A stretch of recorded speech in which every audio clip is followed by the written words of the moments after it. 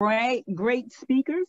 We have our first presenter is Dr. Monique Guishard, who identifies as a Blacktina. Dr. Mo was born on St. Thomas, U.S. Virgin Island, and raised in the South Bronx. She is an accomplished storyteller, educator, social psychologist, research ethicist, and organizer. Dr. Mo is an associate professor of psychology and deputy chairperson at her alma mater, Bronx Community College. She's a chair of the Bronx Community Research Board. She's also a board member of the CUNY Center for Lesbian and Gay Studies and a founding member of the Public Science Project. Monique was the principal investigator of a $250,000 PCORI grant that funded the Community Engaged Research Academy that was in the Bronx. Dr. Guishard has 16 years of experience working in partnership with young people, parent organizers, environmental justice advocates, and a community-based research ethicist review board on mutually beneficial research partnerships.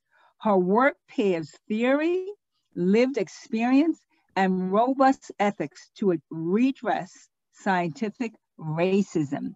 And without further ado, I'd like to introduce all of you to Dr. Mo. Some of you know her. For those of you who do not know her, you are in for a treat. Dr. Mo, thank you. Thanks so much, Reverend Dr. Phillips. Agnes, can I share my screen? Yes.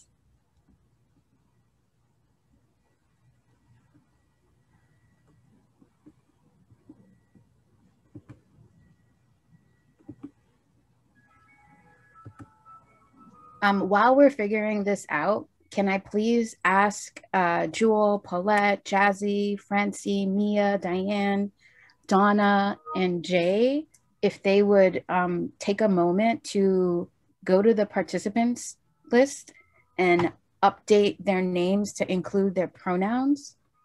Appreciate it. So you just find your name and then you click rename and you can add your pronouns at the end. Can I share my screen now? You should be able to. I don't know why. That's odd. I think you have to make me a co-host first. Yeah, I did make you a co-host. Okay, now I can. Thank you. I was like, what is happening? I also have 50,000 screens open. Okay, I'm gonna try to move us in the cut. Please feel free to interrupt me, ask me to unpack something if I ever get jargony, or just unmute yourself and ask me a question. First, I wanna thank Reverend Dr. Phillips. I wanna thank Jeff. I wanna thank Agnes. Dr. Phillips has been rocking with me for a while, right? I think since 2017, late 2016, 2017. Yeah. She was a facilitator in our Community Engaged Research Academy that I'm going to talk about. And then Jeff and other folks from the CTSA were wonderful and kind enough to participate in a community dialogue that we had, where we basically brought lots of health systems in New York together to say, show us your best community engagement project and we'll tell you if it's good enough. And so Jeff was really brave in that moment, and we are just writing about that meeting. So stay tuned for that. I would be remiss if I did not thank my colleagues in the Bronx Community Research Review Board. I want to edit something that Reverend Dr. Phillips said. I am the vice chair of the BX Crib, and that is significant and important. I also want to say, yeah, I'm going to talk about what the crib is in a little bit. I also want to say that I realized, apologies, Agnes, that on the curriculum, there were like links for like each class of things that you should review. And the link for the BX Crib links to our former community partner, the Bronx Health Link. So I just want to clarify that as of November 2019, the Bronx Community Research Review Board, Inc. is an independent 501c3 organization, no longer affiliated with Albert Einstein College of Medicine, nor are we affiliated with the Bronx Health Link. I think that discussion is pertinent to some things that we're going to talk about today, right? Because here we are, a bunch of community members angry, righteously angry about the way that research is happening in our borough, and that we realized that it was important for us to be the ones directing the work that we did, and not be under the umbrella of other organizations, right? Yeah, cool. Shout out to Black feminists, organizers, research ethicists, abolitionists. I'm gonna talk a lot about those folks today. The more appropriate link to learn about the BX Crib is www.bxcrib.org, and it is constantly being updated and changing. For the researchers in the room, I am an untenured person. I have created a citation for this talk. I will drop the link to the citation, to this entire presentation in the chat. You do not have to take notes. You will have it right after I'm done. And when Agnes and Reverend Dr. Phillips gives me the link, I will also post the link there. I am a public scholar. Every single talk that I give is freely available on Beyonce's internet. That is really important to me, especially in the era of COVID, where some people are developing research literacy, right? Trying to discern fake news from real news, all the other stuff. But I also have carpal tunnel from taking notes in research meetings. So I'm always like committed to like, I'm gonna just share my slides. It's not a big thing. Okay, cool. So yeah, I hope to, it says tonight, it meant this afternoon. I gave a similar talk. I had a keynote at UMass Boston doctoral education program, but I'll fix that before I share it to you. So I wanna vibe with you this afternoon. I wanna acknowledge that I wish that I was this kind of storyteller. Like I would tell a story and it'd be like linear links to the end, but I'm more like this kind of storyteller. I'm gonna rein myself in, but I'm also gonna ask you to rein me in. Okay, I'm gonna ask you to please not be like our sis right here. I want you to raise your hand. I want you to unmute yourself. I care more about answering your questions than I care about getting through my slides.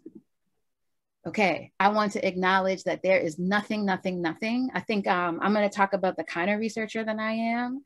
And in that framing, I wanna say that I disbelieve that new research is the thing that needs to be done. And that's probably a controversial stance to take within this space. But I come from overly researched peoples, right? And sometimes I want people to stop before they do new research and make sure that they've mined all the research that already exists. So I want to acknowledge that I'm probably not going to say anything that, you know, scores of Black women feminist organizers, researchers, physicians, ethicists have not said before me. And these are some books that like I pretty much refer to and cite all the time, especially Dr. Harriet Washington's Medical Apartheid. I'm sure you're familiar with that. Most especially Dr. Begele Chaliza's Indigenous Research Methodologies. But also I love to read the memoirs of Black women organizers, stuff like that.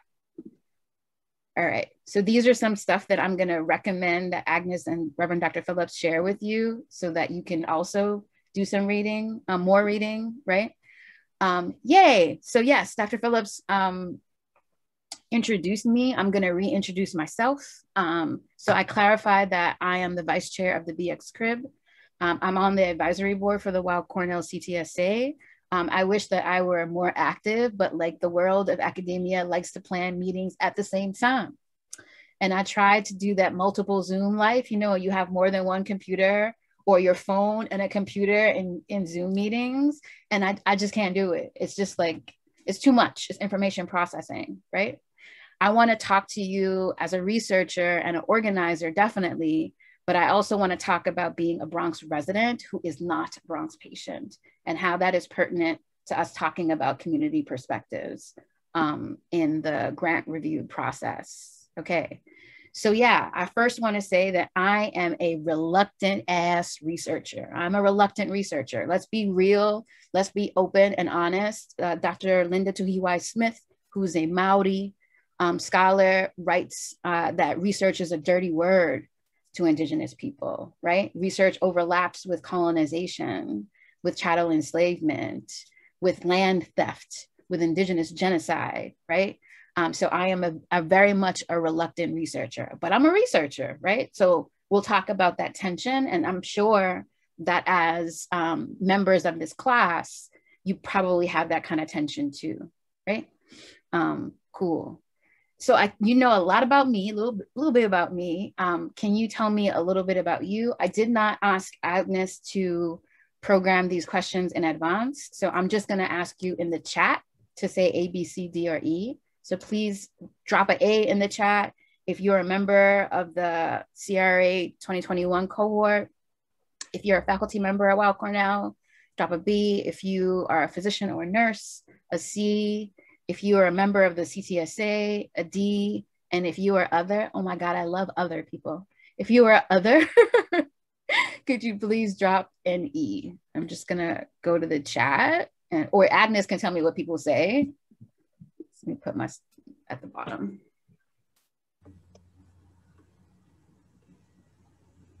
Okay, I have an E from Duration. Lula said a C. Diane A. Mia A. Jewel A. Jazzy A. And Donna E. Okay, thank you. Yay for others. Okay, so I'm talking to a mix of folks. That's helpful to know. You said who else is an E? Paulette. Okay. Yeah, shout out Paulette Spencer. It's my peoples. Cool. So I'm asking you another question, and this one I'm gonna slow down and read to you. So I'm supposed to talk about community perspectives in research. I want to check in to see what that means to you, right? Like, what does it mean to include community perspectives in research? Is that a diversity and inclusion process on IRBs? I know you read about IRBs, right? These institutional review boards that review the ethics of a study before any researcher, doctor, physician gets to do it. Does that mean there needs to be more Black, Brown, Asian, PI people on an IRB? Does it mean that we need to do a better job in the research ethics education to include stories of community harm, right? Like, I hope you read about the Havasupai people's lawsuit with Arizona State University. I hope you read about the Ralph sisters. I hope you read about the Guatemala STD experiments. So should we fix research ethics education? Should we make sure that doctors, students, and other researchers address racism, sexism, homophobia, transphobia, fatphobia, ableism, and intersectionality, all those things in research? Does that mean giving more money to community-based organizations? Does that mean we should not only establish independent clinical translational science centers, but also like what you're doing, a community research academy? And I think there's an F, I just can't see it. That's like all those things, maybe all those things.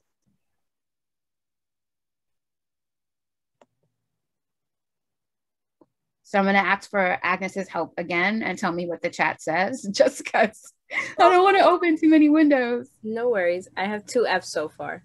2 Fs. Okay. 4. Okay. 5. 5. All right. Yeah. So I'm gonna agree with you. I would say for most of my career, I'm all about the D and the E, right?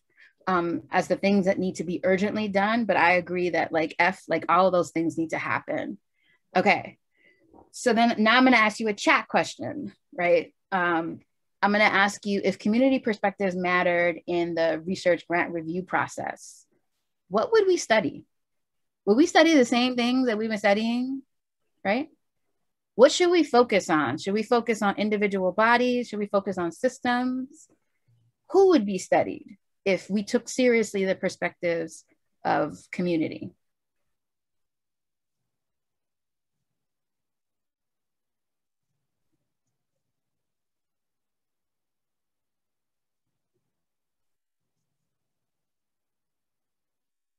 Okay, what do we got, Agnes? I haven't. Okay. Okay. How about we ask somebody to be brave and maybe unmute themselves and speak an answer?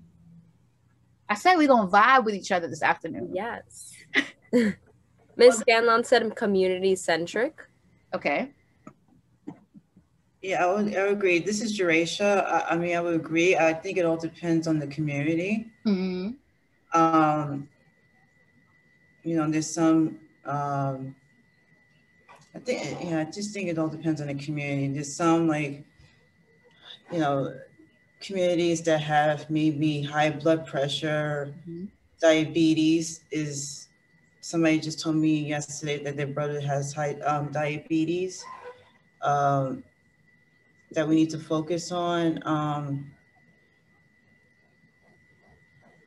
mean, the first thing we need to do, I think you said the body itself. Mm-hmm. Yes, the body is, because we only have one body. Okay. Yeah. And I guess it all depends on what's going on at the time. Okay.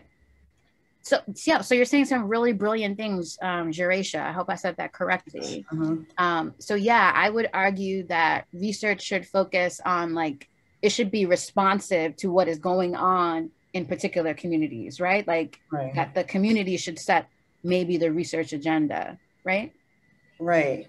Right. And it should definitely be diverse, diverse. I mean, all ages, not just focusing on, just one set of people in that research.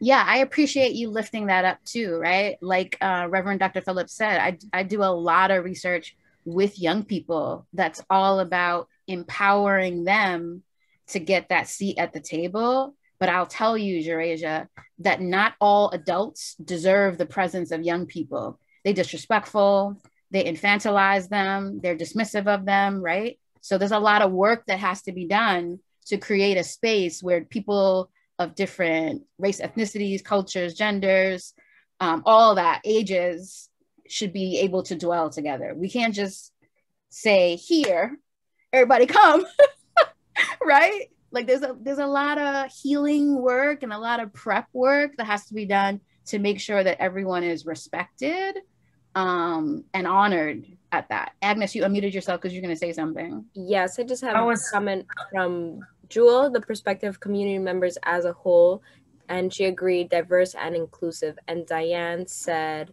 we would study institutions and how responsive they are to the need of service recipients. That's what Diane, thank you. Andrew, thank you. I would argue that if community perspectives. Dr. Guishard, that was actually Donna. I'm sorry, Diana. In the chat, but I do have a comment to say after. Go ahead. So I was going to agree with Donna as well, just in that it's important to study the institutions. Many times when people are coming to study in our community, they're studying us and they're studying as if we're responsible for what's happening to us without looking at structure, without looking at systems. And for me personally, if we're not addressing that, if we're not looking at what systems are in play, how many systems do people have to engage in, and who's studying us. And then if it is the people that are researching don't look like us, then we have to make sure we include how the absence or their presence or their power impacts that study or the topic that they're studying, why they chose to study, as well as if folks have been educated in predominantly white institutions or with a medical mind frame that doesn't acknowledge the whole individual. Oh, thank you so much, Diane, for checking me, but also contributing all of the things that you said. I think we are going to vibe together this afternoon because I'm going to echo a lot of your sentiments. I'm also probably going to include something that's controversial. If community perspectives are actually considered important in research, then we should pay community representatives the same thing that we pay academics and physicians to be at the table. Do you know that's what I was going to chime in, Monique, and say. This is Kawako.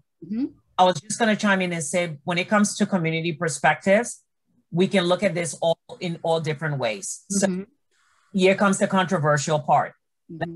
The biases that all happens who are the individuals that are coming within, I get very passionate about stuff like this. Individuals that are coming within the community to do this work are the ones that, what organizations, even within the community, that are getting the funding to do this work. And then who are the people doing the community research work? Is it people from this community, or what do we consider, in quotes, community? How are these communities being picked for research to be done? I'm just going to make it up. Are we picking the South Bronx for not 62 research to be done there? Picking the Upper East Side or the Upper West Side to do not 62? How are we picking these areas in specific, geography to do all of these various things? I'm speaking on this because I hear this all the time as a very active member of my community and Community Board 3. So these things come. So this goes beyond research. It goes to housing. It goes to gentrification and all these various things that happen around, from food to this and that. So these are some of the things that we need to think of when we're thinking about the community. But then also, here comes the controversial part. We have to think about the people within our community too, to also be open to what can help all of us as well. So it's like me, I can speak up on behalf of myself. I'm an African-American person. I can walk to my subway in the South Bronx and somebody can look at me and say, oh, she don't belong here. She has a book in her hand, she's reading. Or if they make a comment, or if I stand by the subway station trying to help people to vote or tell them today is voting, make sure you vote because these laws that are made affects you. Oh, please, none of this stuff is going to matter in my life. But we're seeing it full force today. And all this stuff is happening. Like now we are so, all the people who are underrepresented communities are being affected by currently what's happening in the world today. Healthcare, etc. Huge. But then I remember talking to somebody and saying, why am I going to go vote? None of these things affect my life. But I'm sitting here waiting for a stimulus check, etc. Or my aunt and uncle is suffering because they have this underlying condition. So what happens? You understand what I'm saying? So this can be looked at both ways. Yes, it's good with the research, etc., and all the things we think, but there's a lot of, stuff within this pot to be cooked in this soup, like just so much happening. And we all have to just, have that perspective when we're going in within the community to help, and have that hat, and also be able to look at both sides on why somebody would be not receptive or why somebody will be receptive. Yeah, thank you for lifting up those things. Sorry? I'm sorry, I didn't mean to overtalk on you. I have a very short comment, and this is really coming from a person with I don't know how should I say, a virgin mind when it comes to research. But I've always been very detail oriented, maybe the Virgo in me, be a little bit sloppy too. But I've always thought about going to the origin. Like if you want to help someone, then you have to not only ask them, but you have to also observe, and you also have to try to put yourself in their shoes. So if I was going to do a grant that mattered, and it has to be the perspective of the community, then I would go very detailed oriented to, and this sounds crazy, but I would have to go to all members of the family. The parents, of course, they can speak on behalf of their children, right? And then it will also be conversations. It could be conversations. It could be a survey. So we could know what's happening actually in each of the homes. Right. And, that will take a long period of time, but I think that people will feel like they matter. People will feel valued when you speak to them directly, when you create a way for them to reach out to you, or a space where they can see you. And it could be the smallest thing. It could be like it could be a table outside the train station, right? It could be anything that you could imagine that would draw them in, that's inviting, to really feel, and they feel like you really want to help them, because it's all about the help part of it. It's like, what do you need? Right. How can we help you? So I always think of that on the most, the most detailed way of knowing that. Mm. These are all like, when I hear folks speak, it's like such a big, it's like the institutions. Yeah, it is that too, but you have to find out what's going on in the homes and what's going on in the hearts and the minds of people. Right. Thank you. Yeah, so Kawake, I hope I said that right, and Jazzy, thank you so much for lifting up those comments. I think I'm going to address a lot of those in some ways. Thank you for getting us to think about like how researchers engage, right? So much research. I've been a researcher, I'm only 44. I've been a researcher 25 of those 44 years, right? That so much research is down. It's like, it assumes that a person with some power is conducting some analysis, some investigation on other people that have less power than them, right?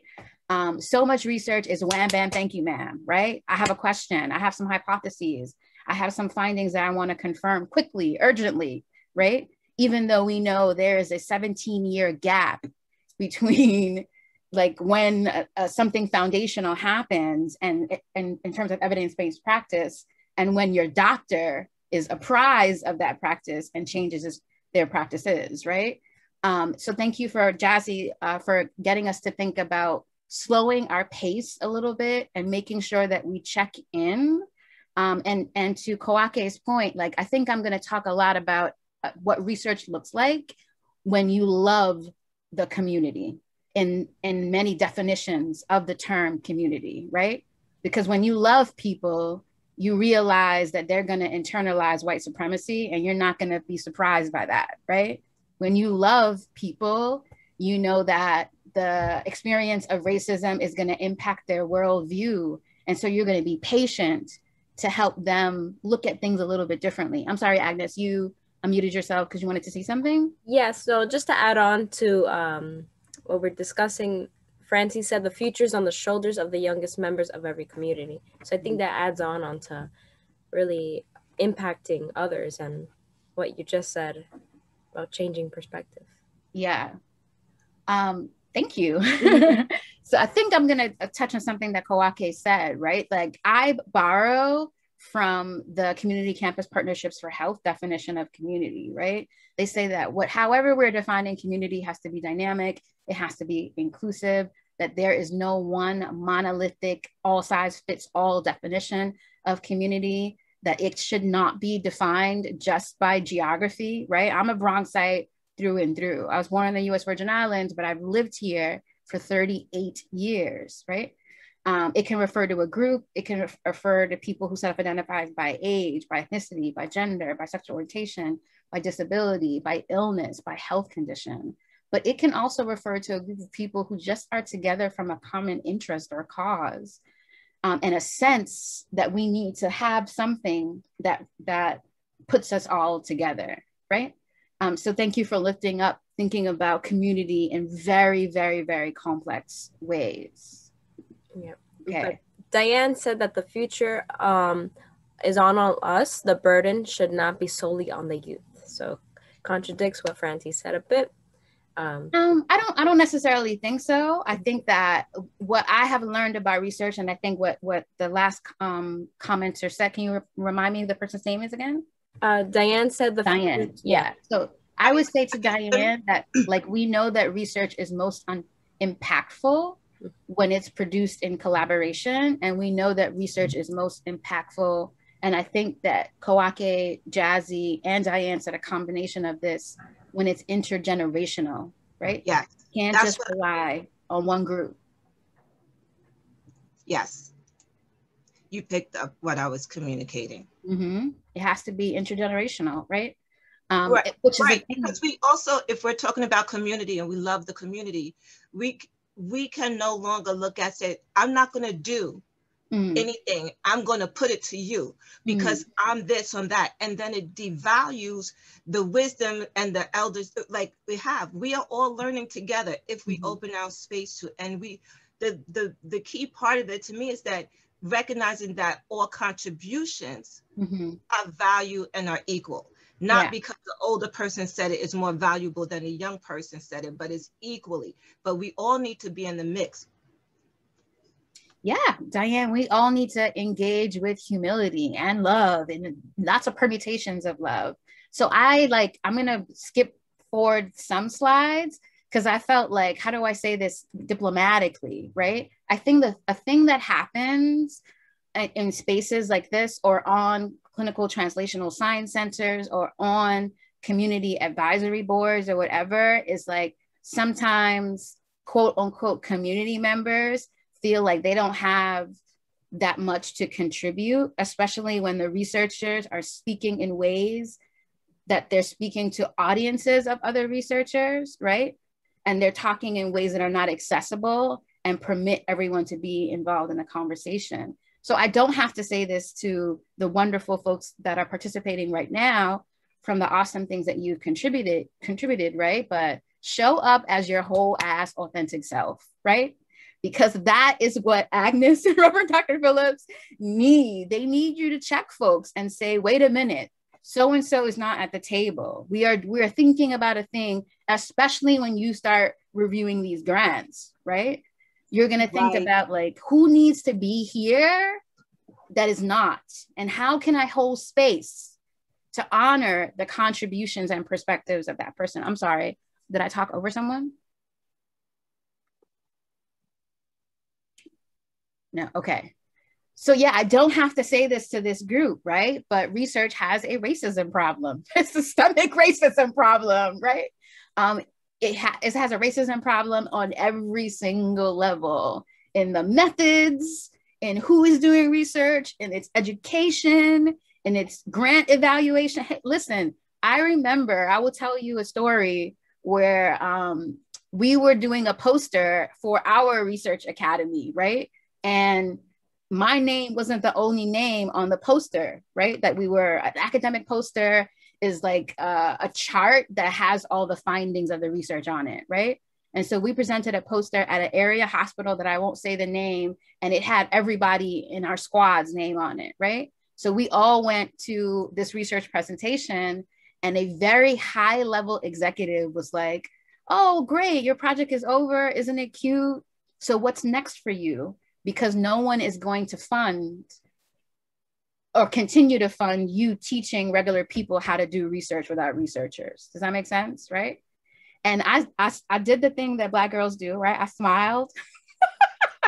Even though inside I was hot and I was seething, and I was so appreciative of that moment because this person was letting me know that I was doing something very dangerous, right?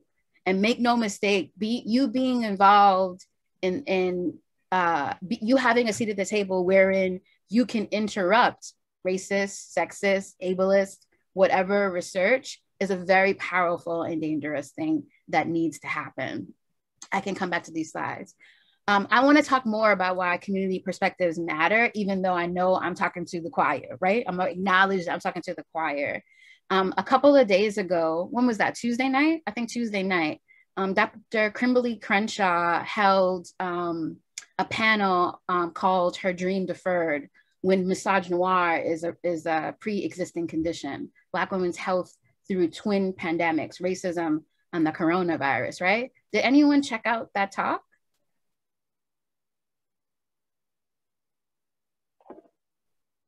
No.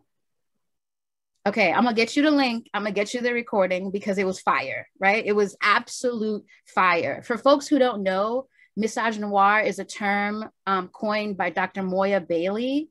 The term refers to a particular type of racism. It's racism targeted against Black women, right? So they're talking about like what it means to be a Black woman and encounter racism in education, in courts, in the hospital, wherever you go, in the context of a pandemic, right? It was an amazing panel. It was a panel and the audience had like 500 folks in it. And I recognized the names of like the most famous Black women scholars in it. And they were telling stories about how it didn't matter that they had an MD, a PhD, an ED, a Master's of Public Health. It didn't matter that they had the persistent experience of misogynoir that impacted their care, right? And this is important because I want to hold space for something that Dr. Crenshaw said during the talk, right? And I'll talk a little bit about Dr. Susan Moore when she said, your bedside manner leads to my graveside, right? So again, really important to have community perspectives in that. I don't have to tell you that this Panasonic, right, is impacting our communities more than it's impacting everyone else, right? Reverend Dr. Phillips called me this morning and we were talking about vaccine reluctance, which is, I'm sure, something that you have been talking about within the Community Research Academy, right? So there's all this talk about why Black, Indigenous, Latinx people are not getting vaccinated, right? As if it's our fault, as if we're supposed to automatically trust institutions that have consistently, unremittingly discriminated against us, exploited us, right? I don't have to tell you about John Cutler and the Tuskegee syphilis experiment. You should know John Cutler's name. I don't have to tell you perhaps about J. Marion Sims and the racist gynecological experiments that he did, or Miss Henrietta Lacks, or the Relf sisters, or Nurse Dawn Wooten, or Esmond Green, or Dr. Susan Moore, right? So I want you on this, in thinking about these grant proposals and evaluating them, to seriously think about like honoring the spirits and the experiences of folks that are no longer with us, right? What is the thing that you can say, do, interrupt, ask a question about that may undo, right, and prevent some awful exploitative research to continue happening? This slide is just a reminder that like lots of Black folks are talking about Tuskegee, right? Wherein the government never, ever, ever gave syphilis to the African-American men who were in the study, but John Cutler did in Guatemala, right? So that's a different, people say, what about Tuskegee? And I want to say, no, what about Guatemala STD, right? Let's talk about those. So in these studies, the US government intentionally infected incarcerated Guatemalan men, orphans, mentally impaired Guatemalan peoples, sex workers with STIs to test the efficacies of penicillin, right? That was not that long ago, right? It's 2021, not that long ago. I encourage you in your things that Reverend Dr. Phillips and Jeff and Agnes give you to watch La Operación, right? Which is about sterilization in Puerto Rico, but also No Más Bebés, which is about, which dovetails over what Nurse Dawn Wooten helped us understand, that there were hysterectomies being performed in ICE detention. Same thing was happening in LA about 40 years ago in Los Angeles hospitals with Chicano women, right? Same thing happens. I don't want to make the focus just on studies that happen in medical or health institutions, right? That like the things that I want you to also check with the same fervor and love and concern from folks from impacted communities, any educational projects that you evaluate too. And you can ask me in the Q&A about Dr. Monique M. Morris and her work on push out and the criminalization of Black girls in schools. Okay, Agnes, how am I doing on time? I'm okay? Yes, we're good. All right. So I want to talk to you a little bit about the BX Crib, right? The BX Crib is the Bronx Community Research Review Board, and we are a volunteer, intergenerational, multiracial, multi-gender identity group of Bronx residents, researchers, educators, and caregivers that organize like hell to try to make sure that research that's conducted in the borough that we live and work in and love is done fairly, ethically, and will demonstrably, right? I'm using the word demonstrably because lots of research proposals that you're gonna read, they're gonna say, it's gonna benefit mankind, right? It's gonna benefit society. And our question is when? What can this research do to benefit people right now? Yeah, that's great to hear the societal level long-term thing, but what can it do right now to address health equity, our well-being, social and environmental justice? All right. I'm going to talk to you because in a way you're going to be like BX Crib members when you review these proposals, right? And I want you to think, so the way that we engage is we have a website, and for a very long time, Bronx-based researchers would submit their community projects to us, right? And we would evaluate it, and we would evaluate it with the lens that we are trying to interrupt exploitative and racist and sexist research, right? You're going to be doing the same thing when you review your proposals. More recently, we are getting proposals from like Chicago and New Orleans and Kansas City, Missouri, and all over the world, right? And we're thinking about like how to build our capacity to conduct nationwide evaluations. I just want to say some things about our work that may help inform your work on the CTSA, right? So we review research in order to transform the culture of research from top down to bottom up. So we ask questions like, all right, how much money is this grant gonna get? How much of that is gonna go to the community, right? The community does not want your Amazon, $25 Amazon gift card and your pizza. Like, don't come with no Amazon gift card and no pizza, right? If anything, ask the participants or check in with them through a community dialogue, through a focus group, and ask people what might they want or need for them to be engaged in a study. We seek to protect the health of Bronx residents through community engagement. And I can talk more about what that is. We do that through reviewing research, but we also, again, fight like hell to push researchers to return the findings back to the folks who were in the study as soon as possible. That's something else that I want to engage you to do, encourage rather you to do when you review these grants. Like how are the people who participated in the study? And let's be real, right? If Jazzy and Diane and Kawake are participants, Jazzy's family, Diane's family, Kawake's family are really other unintended participants in this study. When are they going to know what you did with their samples, with their interviews, with their survey results? Maybe a question you want to ask in the grant review process is, how are you going to tell people what you did with whatever you collected from them in a way that makes sense to them? Don't tell me you're going to write an academic article and send it to them. Don't nobody care about your academic article, okay? Maybe your mama and your people care about your academic article, but most academic articles are not written in ways that are accessible to community members. We insist on the shared ownership and the benefits of the products of research. So when we review research, we ask questions like, who owns the data?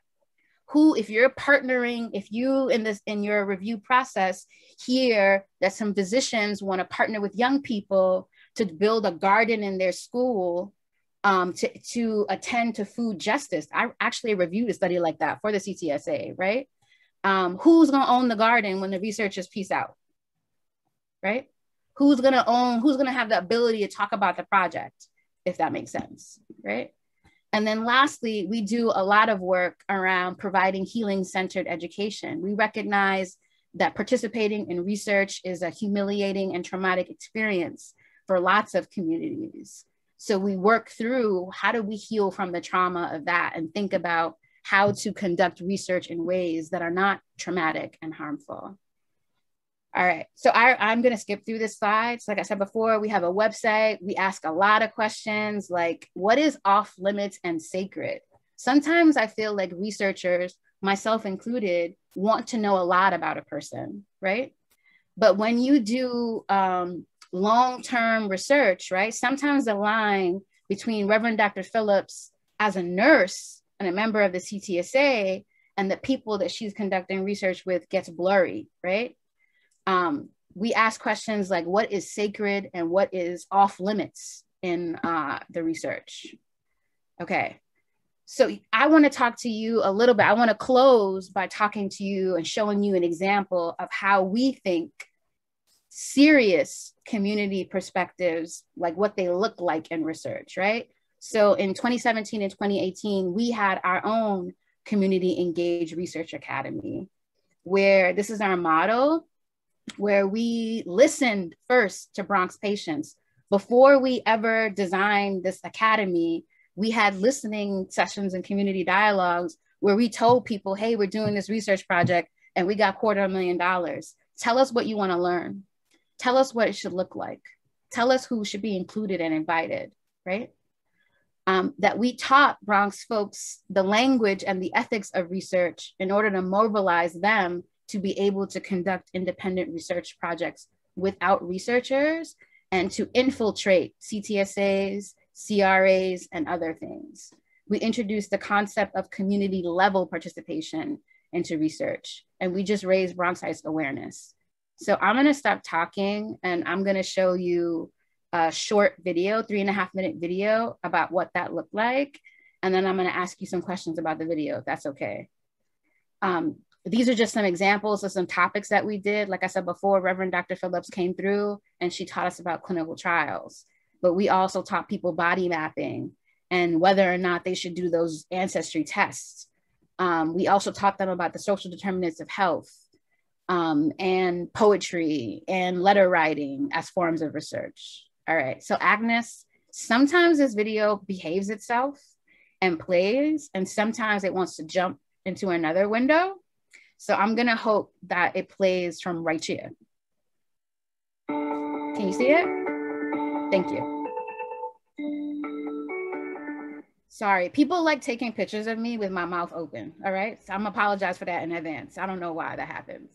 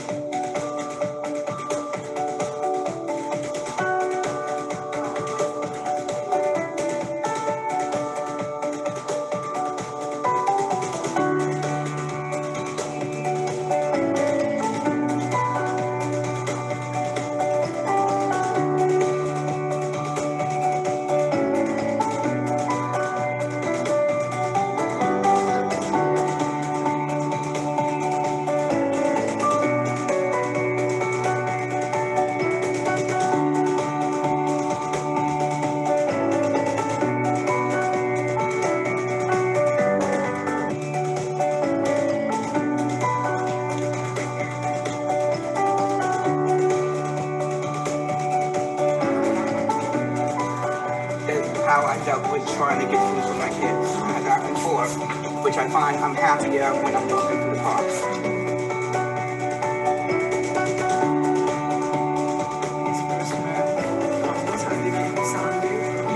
To be stronger than what I have gone through. Not just that, I think you're gonna be all right, whether it's the young ones or whatever, and people know me.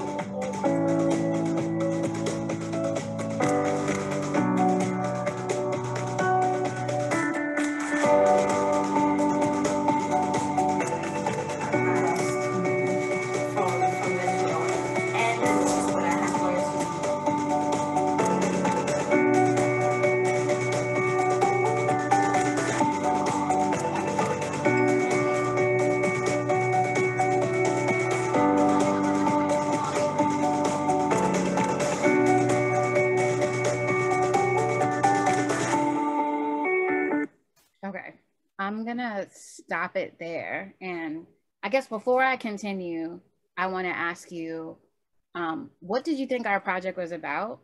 Who do you think, who was a researcher and who was a participant? Where were we?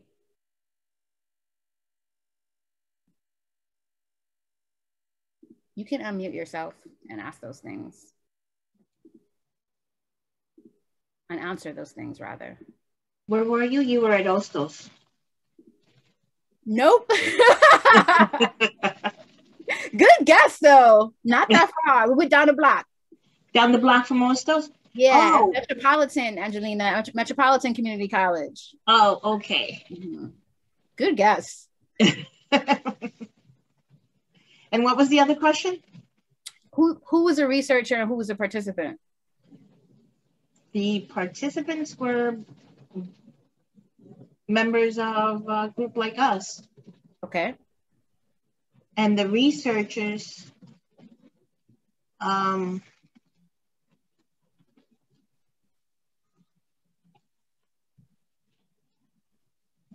love that pause. Thank you for that pause.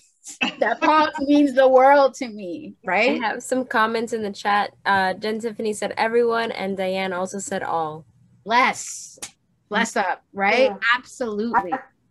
I thought it was interesting because, you know, you had a diverse, I mean, just looking, it seemed like a diverse group. But what really got my attention was the young man, when the video, for some reason, when the young man was expressing himself on the video, and the folks in the audience was just really intently looking. The other thing that drew me was the woman who was speaking about how she gets her food, mm-hmm. like the resources. And that made me think about how people do get their food different ways. Mm-hmm. Some people get their food easier because they have better resources that the other person doesn't know about.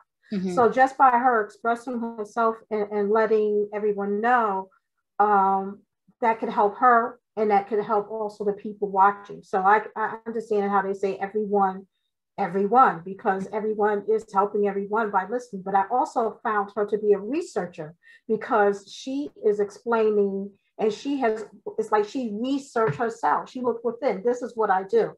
Mm-hmm. This is you know, how I get my food. This is how my children get their food. And she becomes a researcher to me as well, because we all are. That's really how we're able to survive when we don't have anything else. You know, someone is not helping us. We have to look to help ourselves. An example of that is with the vaccine for COVID-19. You have many elderly people who don't have computers, who don't know how to use computers, but yet they have to book appointments. Everybody doesn't have a doctor. Right. Okay. So, you know, that's an example of where it's good to know what resources people have in order to help them in advance.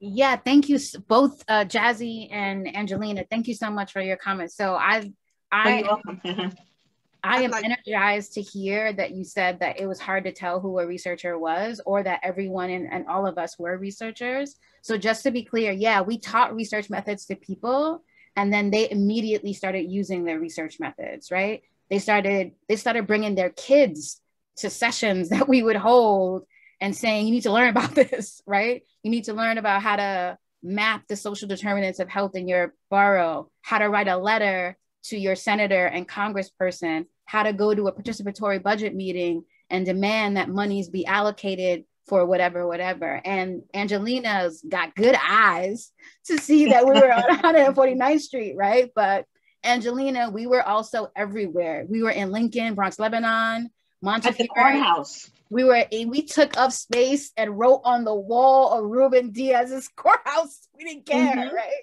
We didn't ask the community to come to us. We went to them. We were at Bronx Community College. We were at the zoo. We were at the Botanical Gardens. We were just in the street, if that makes sense to you. And our project is probably an unusual project, but I want to say, when people talk about honoring community, this is what it should look like, if that made sense to you. I'm running short on time, Angelina. Uh-huh. I'm sorry, Agnes, I'm running short on time. We have about 10 minutes or so. Okay, I'm going to stop so I can have questions. So I would encourage you, as in your burgeoning and your new role as evaluators of research, and in this grant review process, to like also ask questions, like I said before, about who is excluded and whose perspectives needs to be at the table that is not when you're reviewing these projects, right? And is this work happening in a way where it is honoring, loving, holding space for people with dignity?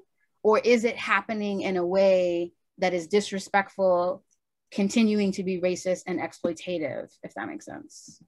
Yeah. Oh, I was gonna show you another video, and I'll just leave this video for Agnes to and Reverend Dr. Phillips to show.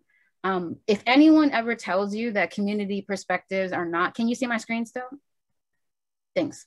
That community perspectives are not important, I want you to remind them that right after the Tuskegee syphilis experiment, who was president? Carter, yeah, Carter was president, yes.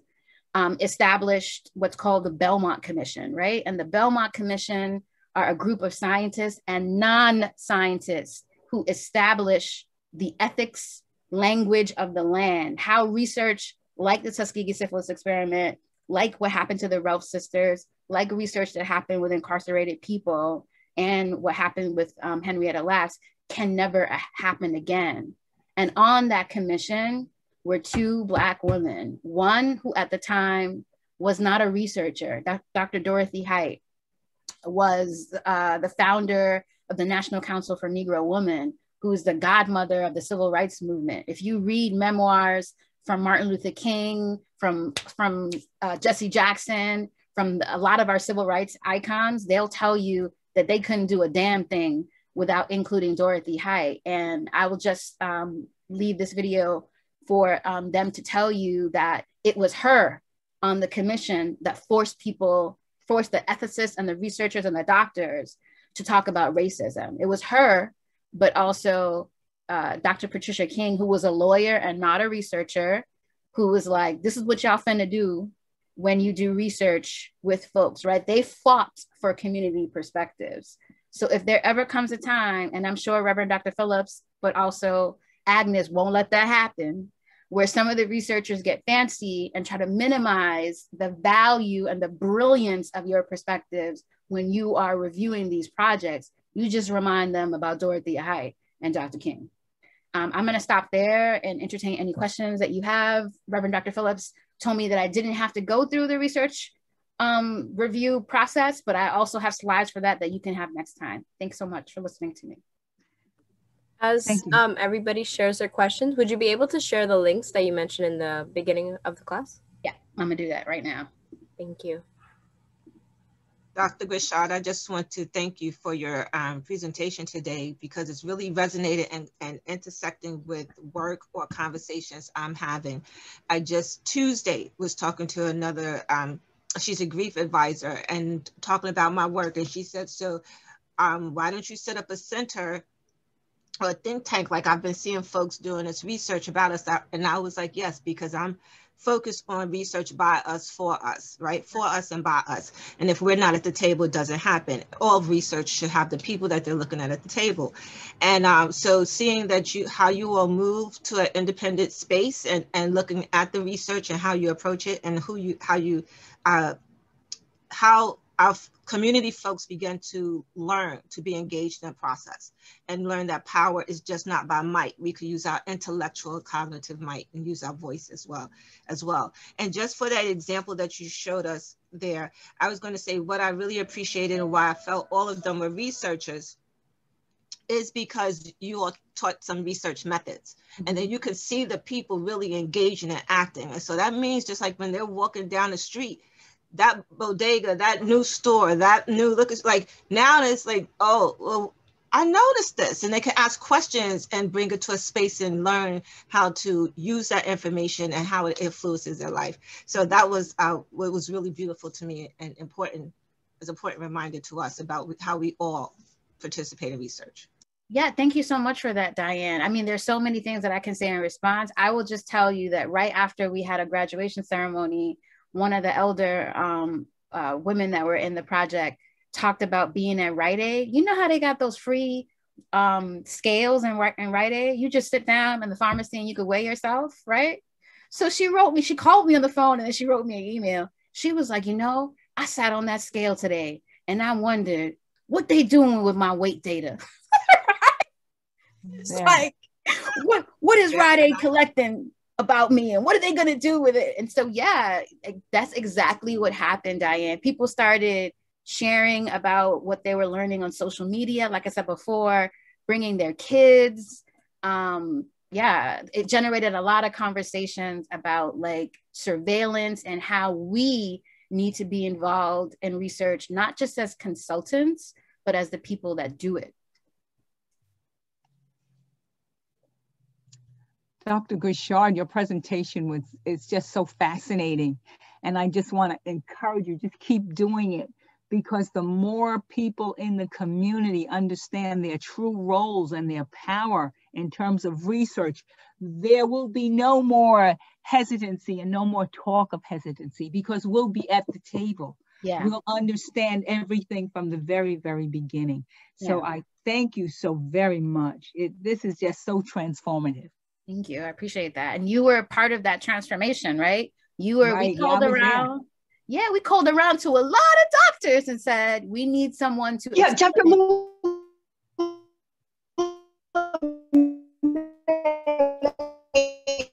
Oh, no.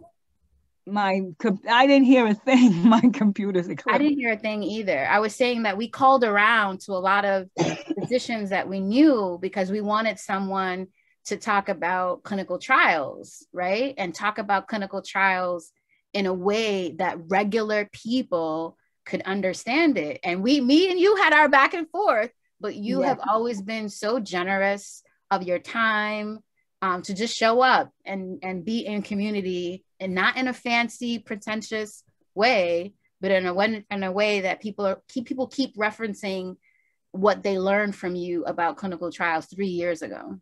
Wow, that's heartwarming. Mm-hmm. But one of the things I realize the role that the Bronx Crib has. Mm-hmm. It is so important to people in the community. It's just so empowering, and it's so educating. Mm-hmm. It pulls the veneer off of research. It does. And makes it a plain language, and that's important. Yeah, language is used as a tool to, like I said before, to create distance and for folks not to engage. And like I have to tell, I don't have to tell Paulette this, but I have to tell Jazzy, Mia, Jeracia, Kawake, Jennifer, Francie, Angelina, and Donna this, right? Like I have 3 master's degrees, right? I have a PhD, and sometimes I've sat through at the CTSA in Weill Cornell, or I'm also on Albert Einstein College of Medicine's ICTR, a similar thing, a translational science center. And people talk in alphabet soup. Don't researchers love to talk about alphabet soup?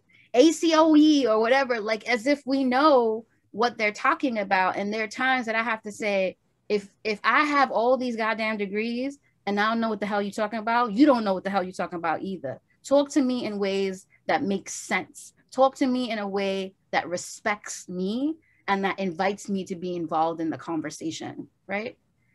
It's something that happens whether you have a PhD or a public high school diploma, right? It's something that happens particularly to Black and brown bodies, right?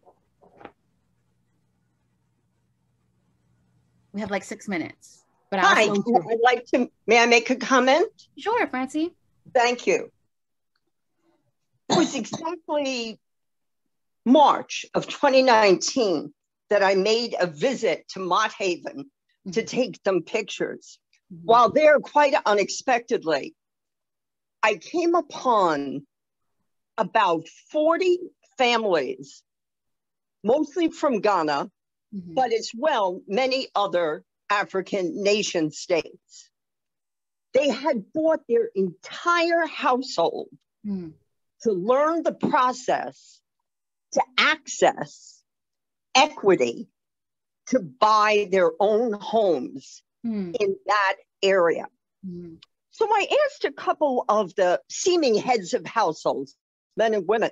I was fascinated that they bought their children. Some were as young as 3, 16, I remember, 19, 12, 11. And they all said to me, almost with one voice, this is our future. And they said that with hope, not a burden. Yeah. The future belongs to the brave. Those who view the future as a burden take the wrong spirit from the past. It is the future that is the promise of the past that was not realized.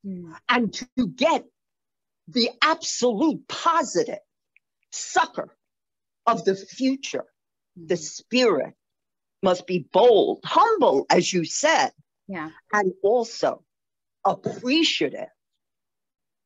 It's never a burden.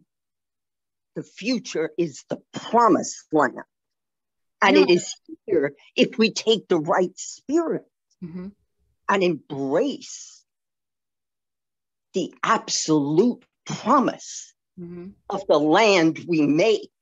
And that land, if I understood your lecture, is rooted in the gravitas of the research that comes up from the earth, that is not superimposed, as you said earlier, from the top down, springs organically and authentically for real out of the people who engage other. Again, never with the spirit of burden, with the spirit of the promise of the future that is today and tomorrow. Thank you. I appreciate that, Francie. If there was a symbol that the BX script, I mean, obviously the Bronx, and we acknowledge, like, I should have said in the beginning that, like, I'm the vice chair of the Bronx Community Research Review Board, but we are in our feelings about using the settler colonial name for the unceded territories of the Munshe Lenape peoples, right? So I will say that I appreciate what you said, because sometimes it feels so disempowering. Sometimes it feels distressing. Sometimes it feels depressing, like when we realize the structures that we are up against, right? And like I said before, the BX Crib is like, right now we have like 16 core members, but our network is like 180 people, but 16 core on the ground members. Like, Francie, we don't all have the same theory of change. You know what I mean? We do share an idea. We do share a belief that white supremacist, imperialist, capitalist, patriarchal research is not going to live forever. Like that is our core belief. It's going to die, right? Like, that is the thing that holds us together. Some of us try to do that by shaking the table. Reverend Dr. Phillips will tell you, I'm a shake the tabler, right? Others of us, we haunt spaces, right? So like, if I go to a meeting and we're talking about LGBTQIA peoples and there ain't no LGBTQI folks there, or trans folks, or non-binary folks, I'm gonna haunt the space.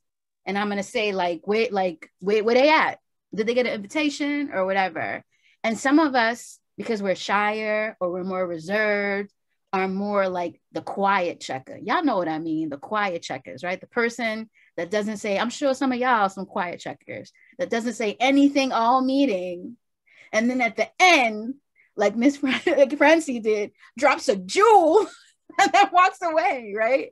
But the importance is that we need multiple theories of change for us to create change. And the core theory of change, as you so eloquently said, is a belief that racism, the impermanence of racism, right? It's gonna die. It's gonna die. It doesn't look like it right now. It's gonna die. And that research is gonna be conducted in ways that are restorative and affirming and healing to impacted people.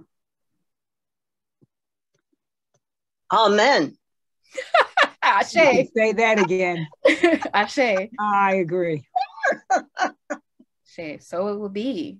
Yes, well, thank you so much be. for letting me spend the afternoon with you. Oh, thank you so much for sharing with us. Right. And we will be in touch. Beautiful. Keep shaking the table. I will. Because you know what? The table needs shaking. It does. It does. Thank it you. does. Thank you. No worries. Take care of yourself. Okay, you too. All right. Bye-bye. Bye-bye. Bye-bye.